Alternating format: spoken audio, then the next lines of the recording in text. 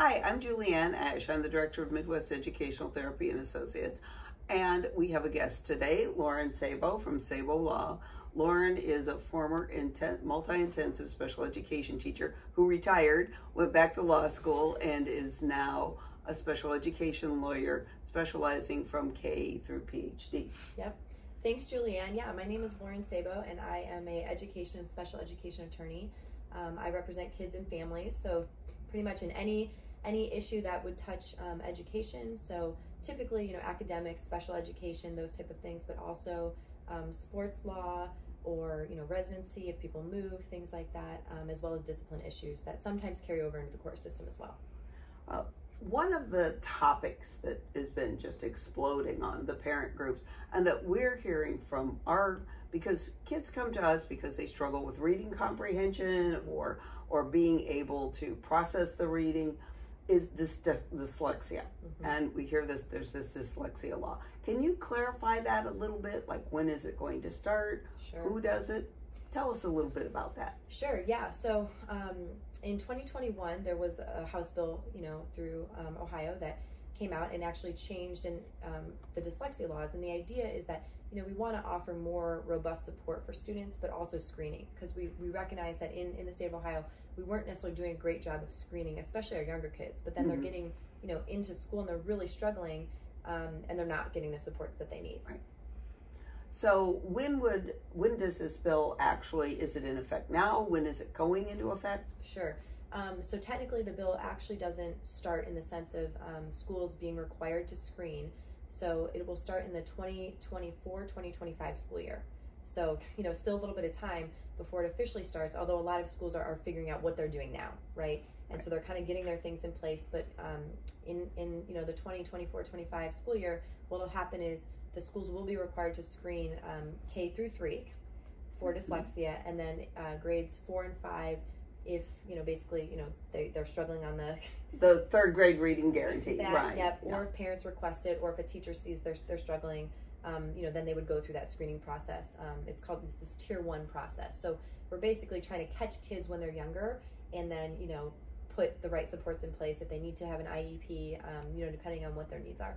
So what kinds of things should I do as a parent to, like, say, I kind of have this sense that my child is struggling with their reading? Now, obviously, if they've come to us and we're going, oh, this is starting to look like we've got a dyslexia, as well as maybe reading comprehension types of things, because they all tend to loop together. Yep. What as a parent could do how would they approach the school? Right.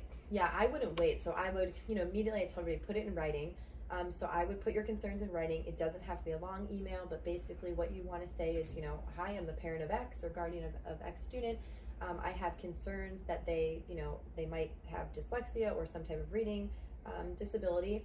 And then I would actually at that point go ahead and make the request for them to evaluate. I wouldn't wait for the screening. I wouldn't wait. That's all great, and I'm glad that the law is moving and changing, but I wouldn't wait. So I would actually request that the school starts a process, and there are specific dyslexia screening tools that the school can use and assessments to figure out if it's that, again, if it's maybe a specific learning disability in a certain area, what is going on there. But the school psychologist should be involved, potentially a speech language therapist, right?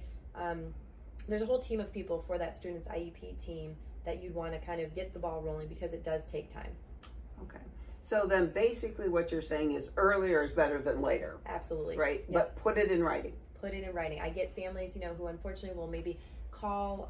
On occasion, I'll argue that a text message is in writing, and it is, but, unfortunately, unless you're really putting it in writing, that is going to trigger the school's timeline for them to respond to you and to get the process started. And they should know that.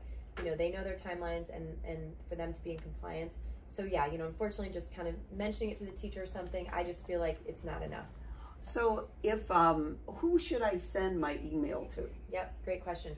I think, depending on the student's age, you can absolutely put their teacher on it. If they're a little older, you don't necessarily need to put all, 10 of their teachers. 10 of the teachers, right. But definitely, if you know who the special education coordinator or director is for the school or district, that person is going to be your go-to, or there's usually a 504 plan coordinator. But if not, just the principal or any admin. Any administrator, and what they will do is then they know who they should pass it along to. So now what do I do with a middle schooler? We have students coming in, and a lot of our students come in and they're struggling with reading comprehension and written output. Now that's another component, but a lot of times they're having trouble with the writing because they're not getting the reading, or there might be a dyslexia. So I have a middle schooler or a high schooler. What do I do there? They haven't been screened, and the law is covering younger children, right? Right. So for high school, it'd be the same thing though, in terms of at that point, you're just going to directly go and ask for an evaluation under the IDEA. Right? And so you want to say that in your email. Again, it can be a couple sentences. You're going to put the reason why, because they're really struggling in this class, or I can tell, they're reading and they're writing, they're really struggling. And then that's going to trigger that process with the school called an ETR. And that's the evaluation team report. So that's going to be kind of that initial assessment that the school's going to go through and do all kinds of assessments. And, if you're not concerned about other areas, I tell families, you don't necessarily have to have the school assess 27 different things. If your student, maybe they're just struggling with the actual writing component, in the sense of making a good paragraph, but their actual handwriting is okay. Maybe they don't need an assessment for fine motor skills, right? Because we also don't want to pull them from class and have them go through all these assessments that we know aren't areas of concern. Right. We want to stay targeted, in other words. Okay. Lauren, this is great. There's been so much talk about the dyslexia law. People are kind of up in the air. This is great information, and thank you so much for joining us today. Why don't you tell folks where they can find you? Sure, yeah. You can find me, Lauren Sabo, and I'm at www.studentlawOhio.com. And you can reach us on the web at Midwest Educational Therapy and Associates, metaoh.org. Thanks so much for watching.